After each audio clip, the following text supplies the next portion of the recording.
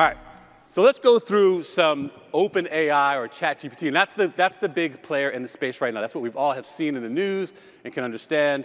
And I actually have done this in the hotel space, so I've adapted this presentation for the restaurant space. Now, keep in mind, I used to own a digital agency, and I used to work in the hospitality space, and we used to be on a retainer, just like if you work with ad agencies externally, right? Your ad agencies do this today as it relates to SEO. So one of the key terms you will hear in this space is a term referred to as prompt engineering. So everyone's worried about AI taking over jobs. The reality of the situation is, yes, it will probably make some jobs not as relevant.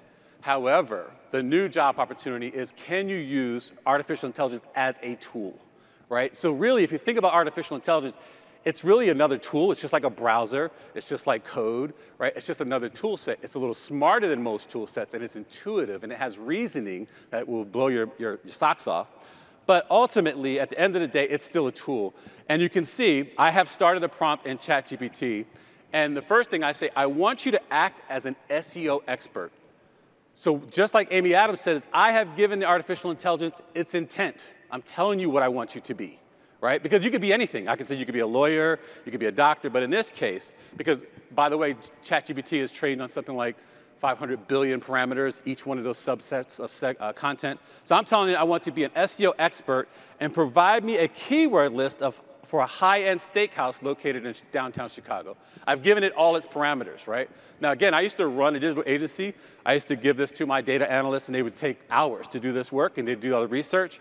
And I sped this up for the benefits of the presentation. ChatGPT isn't this fast, but it's good. But you can see, within seconds, I got 20 highly optimized keywords. Now, are they all perfect? Probably not. But from an iteration perspective and ideation perspective, I got a starting list. I don't have to start from a blank piece of paper, right? And I can do further research and then get into the whole prompting aspect if I want to have a follow-up question behind the AI. And this is where the intuitive aspect of AI really comes into play, because I don't have to ask it, say, don't forget I told you about SEO. I'm going to continue this exercise.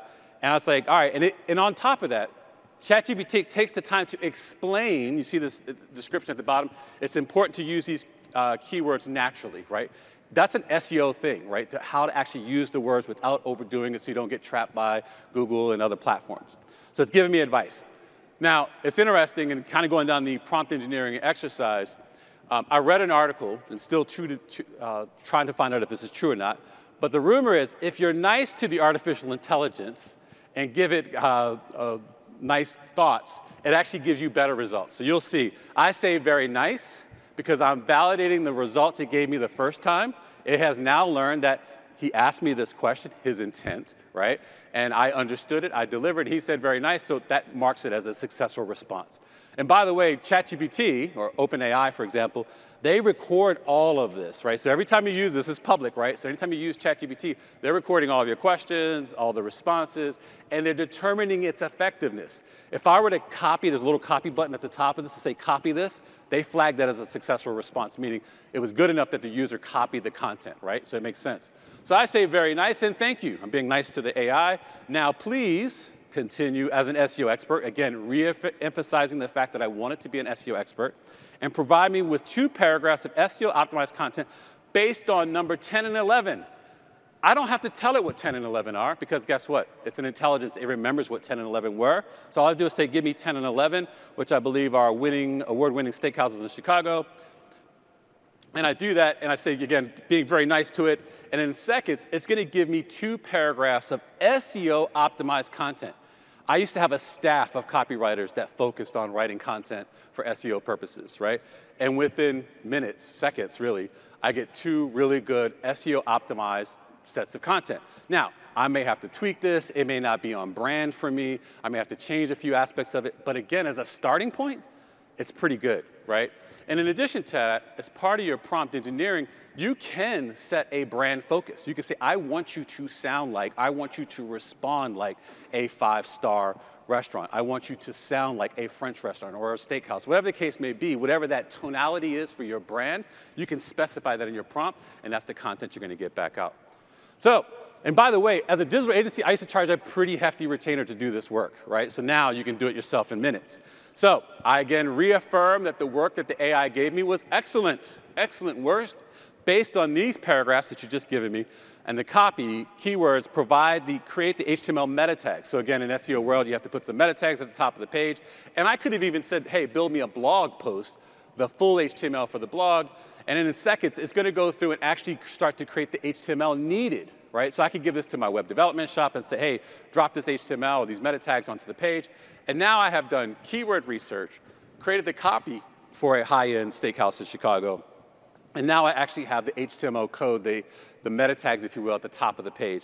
And again, ChatGPT, putting on its SEO hat, reminds me that, hey, you have to make sure how to use these meta tags the right way, effectively, and so forth and so on.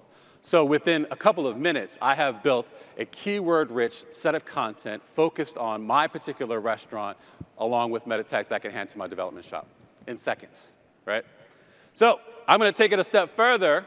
And I'm going to show you via prompt engineering how I'm still in the same session. It still knows that we're talking about SEO, we're talking about award-winning steakhouse in Chicago, but I'm changing its role. I'm now saying you're no longer, all right, now I need you to switch roles, and you are now the director of marketing. You've been promoted, right? And for the same steakhouse, you have a budget of $40,000. And I want you to notice, I didn't say $40,000. I put 40K, I abbreviated on purpose, right?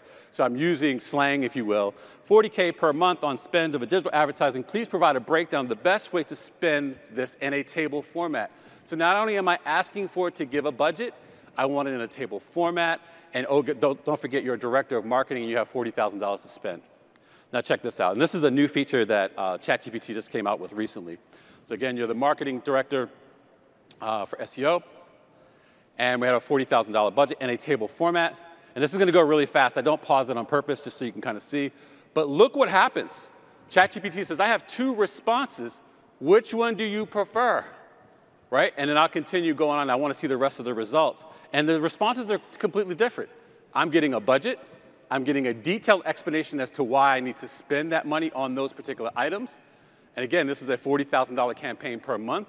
And actually, in this, I didn't save this in the video, but I basically said I like the first one. Again, another set of validation for ChatGPT. So if someone else came in and said, hey, I need a budget for SEO, SEM, it has some validation that this particular type of plan makes a lot of sense, right? So you can start to see where the artificial intelligence is getting smarter. It understands. It has an understanding of what you're talking about and actually can deliver you a couple of choices to choose from.